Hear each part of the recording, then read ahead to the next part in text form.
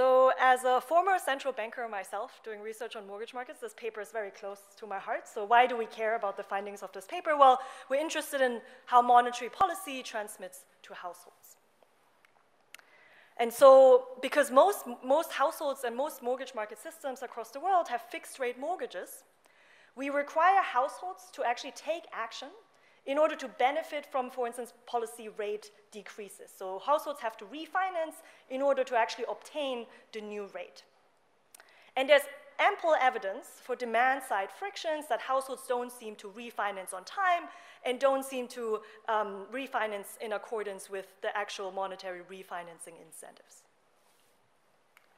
So where this paper is coming in is to think about refinancing frictions from the supply side. And there's maybe more benign frictions from the supply side, so there's potentially refinancing criteria and lending standards that are set by the lender, and they may vary, and they may keep some households from refinancing, even though they would want to.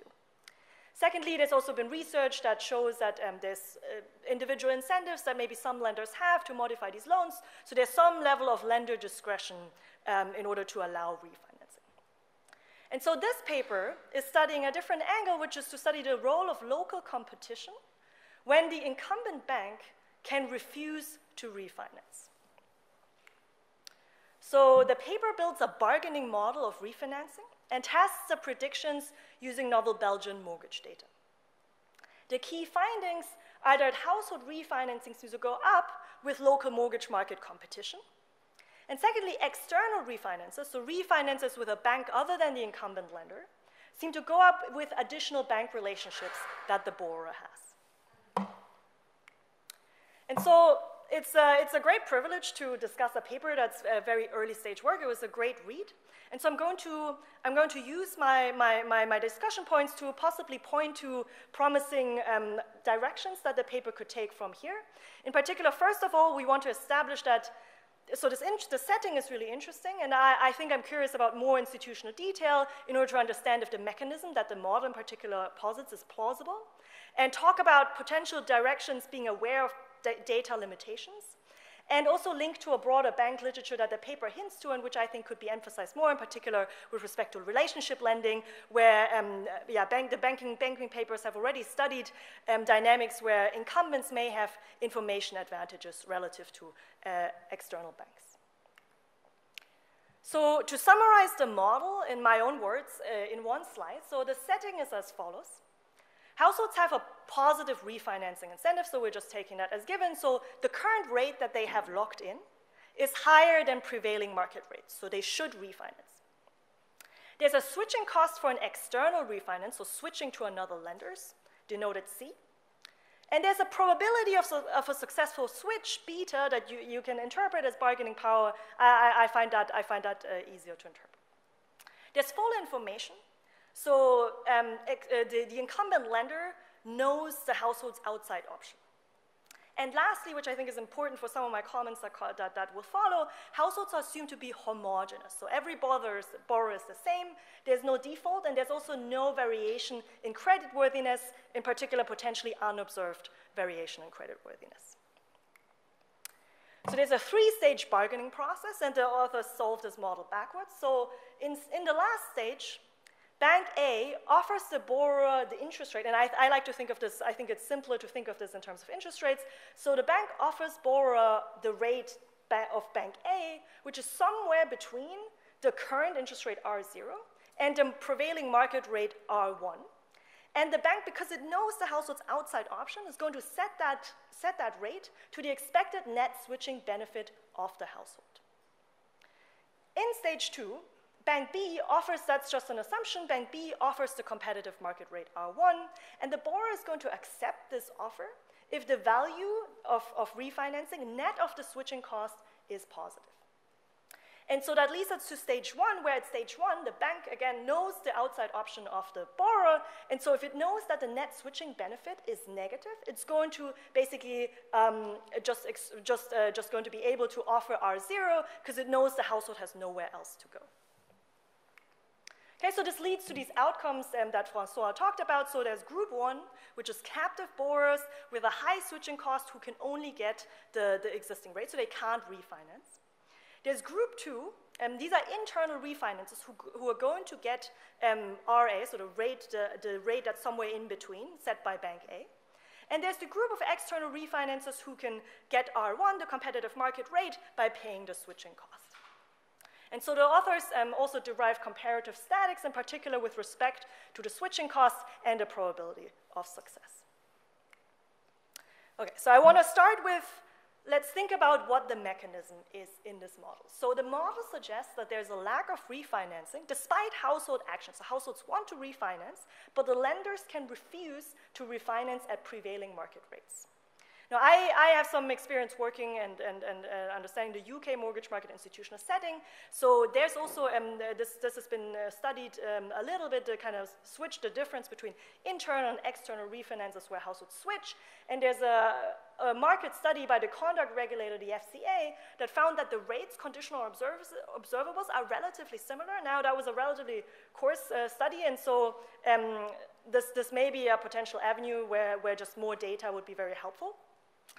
I think it's difficult to imagine that lenders can outright refuse to offer market rates given the same observables. So the regulator, I would assume that the regulator would have to step in, given that the regulator is interested in having the interest rate decreases passed through to the household. And so I think a little bit more color on how realistic the outright refusal could be would be helpful. There's a relatively coarse mapping from the model to the data. So both empirical findings, both the role of local competition and the effect of existing bank relationships would be consistent with something which I think of as like a classic kind of confounding mechanism, which is unobserved marketing and advertising effort by these banks that are competing. So I think sharper tests, and which is where I will go with some of my other comments, will likely require data on interest rates. So there's a paper by Stephen Ongena and co-authors in Norway that has data on switching and the kind of offers that these borrowers actually obtain. So that may be an avenue. I think also within the current information that you have, I think there's more that could be done to kind of differentiate between these different hypotheses. And in addition, I was wondering about there's an optimal refinancing problem which really differs across countries depending on the interest rate regime. So most countries have prepayment penalties, which really changes the optimal refinancing problem for households. So just a little bit more institutional detail on that side, also including variation in how long are people actually locked in, and potentially the role of brokers, like how large are they, how common is it, and that could potentially step in. That would be helpful. Okay. Here's some auxiliary questions on the model and data, given that some of my other comments are, if we had more data, here's maybe possibly promising directions. So I think the determinant in the model, households are just made indifferent between the internal refi and the switch. So in the paper, I think you verbally invoke heterogeneity across banks and costs that may lead to different results with predictions for relative interest rates. If that's the case, and maybe this is something that you can obtain, maybe you can exploit variation in different banks' costs and kind of study that within the local markets.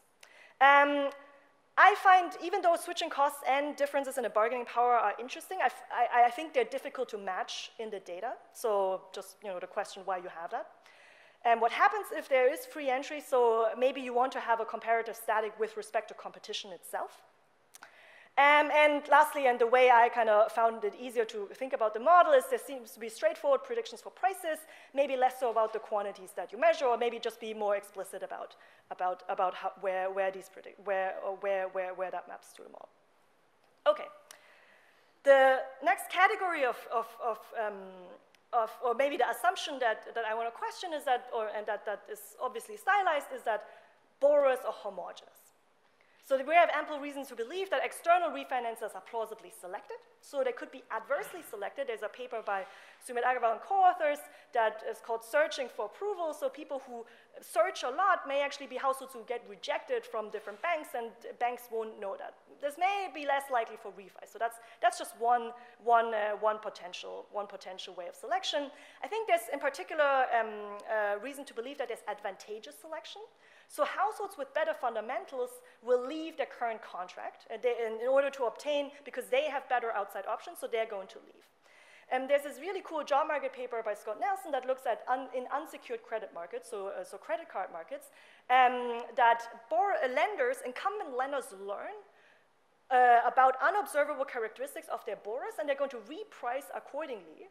And so some of this, once you disallow this in his paper, this leads to dynamic market unraveling. So this is one way in which a selection could go. I myself, for instance, have done work on mortgage markets, and I find that, for instance, selection into different contract types doesn't seem to be as severe as related papers in unsecured credit markets. So maybe in the mortgage market, the LTV dimension, the fact that you can measure the collateral and that these are markets where typically you don't have, there's full recourse, may actually alleviate that problem. Lastly, there's a paper by Belgi Bayevar et al. That studies internal and external refinances in the UK, so you may want to take a look at that paper, and they find that home equity extraction is also more likely with external refinances. So just to emphasize, this sort of further empirical investigation may help inform the emphasis for further model extensions.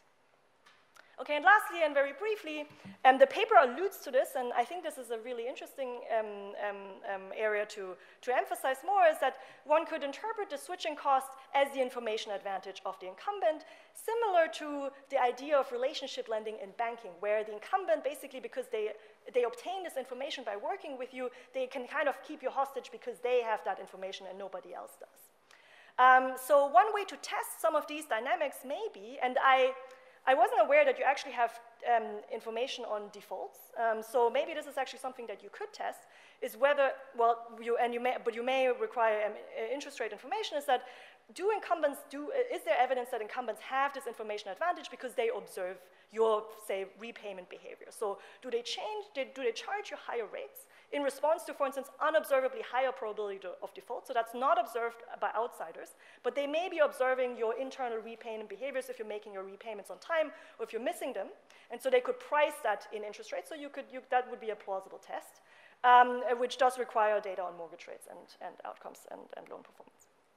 And lastly, there's a broader, I think, still open question on the effect of competition, and in particular in the presence of asymmetric information. So there's this idea by, for instance, Berker has an old sort of historical, almost econometrica paper where adverse selection, given sort of unobserved things that may affect credit outcomes, and the winner's curse, if lenders compete on interest rates, you may be picking up borrowers who are unobservably worse, and so that leads to some monopoly power even though you have entry. So I think that these are sort of broad directions that I think the paper could emphasize more.